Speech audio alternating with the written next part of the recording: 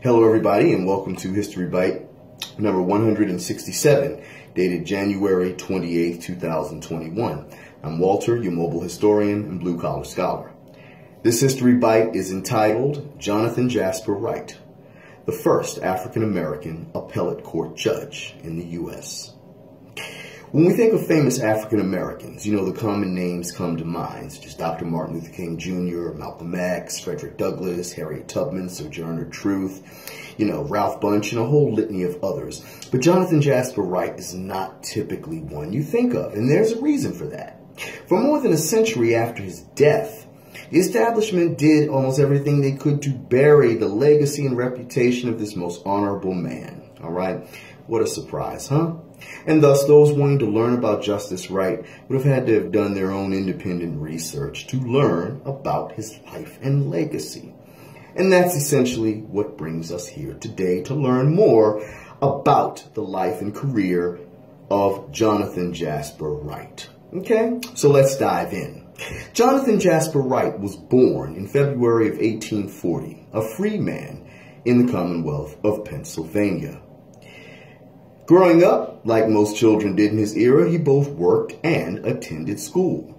Once he reached the appropriate age and having saved up enough money, he enrolled in Lancastrian College in Ithaca, New York, to complete his undergraduate-style education. Once he had completed those studies, he then returned to Pennsylvania and enrolled in Avery College, where he received an honorary Doctor of Laws degree. Okay, a very significant accomplishment for anyone at the time, most especially an African American. All right. Now, upon completing his Doctor of Laws degree, he then read law for 2 years with a local attorney, and then spent 1 year reading law with a local judge. Okay. This was how you completed your legal training in this era. If you attended any colleges focused on law, that was one part of it, okay? And then you typically read law with a local attorney or judge to complete the process. Sometimes all you did was read with a local attorney or judge to complete your legal education, and then you were administered a bar exam, all right? So after Wright finished reading law with the local attorney and a local judge in Pennsylvania, he then applied to be examined for the Pennsylvania State Bar Examination. Due to his race, however, he was denied an examination for the bar. Defeated, but not out of the game, Wright went to South Carolina in April of 1865, where he both taught and labored alongside the thousands of new freedmen in the state with the recent end of the American Civil War. Okay, with the passage of the Civil Rights Act of 1866, which was the very first federal law enacted by Congress to give African Americans any form of legal parity with whites, Wright returned to Pennsylvania and demanded that he be examined for the state bar. As such, he was examined and passed. With that being said, Mr. Wright, at this point, not yet Justice, he became the very first African American to be admitted to the Pennsylvania State Bar in August of 1865. Okay? Not long thereafter, he was appointed by General Otis Howard to be legal advisor to the freedmen in South Carolina. All right? For the record, General Otis Howard, okay, is the individual for whom Howard University is named. If you didn't know that, now you do. All right? And that's, of course, Howard University in D.C., the most preeminent HBCU in the country. All right? So, having served as a legal advisor to the freedmen, Jonathan Jasper Wright would, a few years later, be selected to participate in the South Carolina Constitutional Convention of 1868, which, of course, was designed for the purposes of writing a new state constitution. He would eventually become the convention's vice president and thus played a commanding role in the writing of a new constitution for South Carolina. Wright did his best to do away with the rigid inequalities in the old document and focused on the themes of liberty and equal protection of the laws in the new state constitution. The judiciary article of that constitution was essentially his own, and it was so well written that it was carried over into the subsequent state constitution that was adopted in 1895. For the record, the South Carolina Constitution of 1895 is the one which is still in use to this very day in the state. After the Constitutional Convention, Wright was elected to serve as a state senator from Beaufort County, South Carolina, a role that he held for 2 years. In 1870, a vacancy opened up on the Supreme Court of South Carolina. Wright sought the position along with another individual. Overwhelming support, however, was for Wright, and as such, he was elected to the spot, becoming the very first African American in American history to serve as an appellate judge, as a member of the South Carolina Supreme Court. So we've got Wright's, 3 landmarks right here. So far, he's the first African American licensed to practice law in Pennsylvania, the first African American to practice law in South Carolina, and now he's the first African American to serve as an appellate judge, as a member of the Supreme Court of South Carolina. All right? Excellent.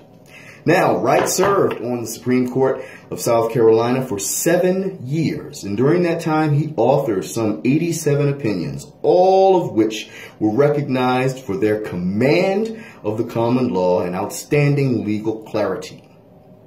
With the end of Reconstruction in 1877 and the return of the Democratic Party to power throughout the South, Wright wisely knew that his days were probably numbered as a justice on that court. And indeed, not long after the Democrats won back control of South Carolina under the authority of Governor Wade Hampton, some entirely fabricated charges were initiated against Wright, alleging some sort of, misconduct or ethical violations. And whatever it was absolute nonsense that was totally untrue. Like I said, Wright knew the writing, he saw the writing on the wall, and as such, he submitted his resignation to Governor Hampton and left the Supreme Court of South Carolina after 7 years of distinguished service.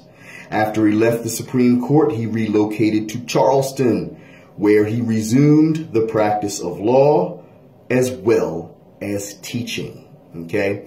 And these were his vocations until his death in February of 1885 due to tuberculosis. Justice Wright was 45 years old. For more than a century, after his death, his legacy, like I mentioned earlier, was very shunned and scorned. Indeed, like many African American office holders during Reconstruction, he was, demeaned and, denigrated very badly as one of the effects of Negro rule over whites in the South during Reconstruction, and this is a terrible way to describe, a man who committed virtually all of his life to the advancement of his people, all right, of African Americans, all right. It would not be essentially until 1997, all right, on an effort by the Supreme Court of South Carolina, where his legacy was restored. They found an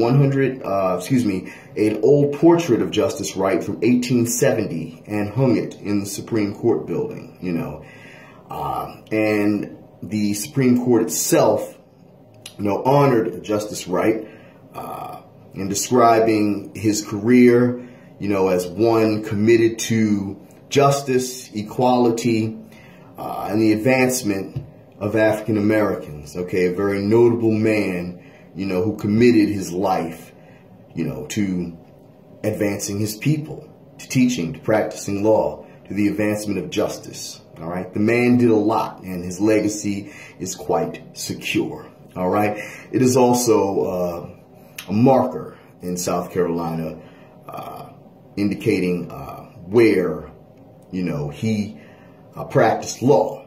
Okay, and unless that's changed, there may be additional structures to honor Justice Wright now, but as last research, these are what exists to honor the legacy of this very great justice. Okay?